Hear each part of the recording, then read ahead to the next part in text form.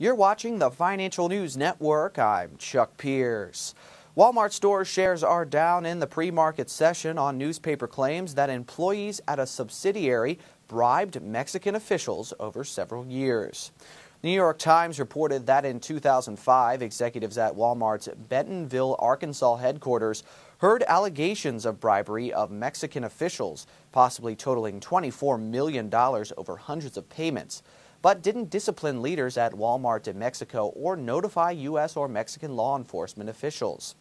The Times also claims there is, quote, credible evidence that bribery played a persistent and significant role in Wal-Mart's rapid growth in Mexico.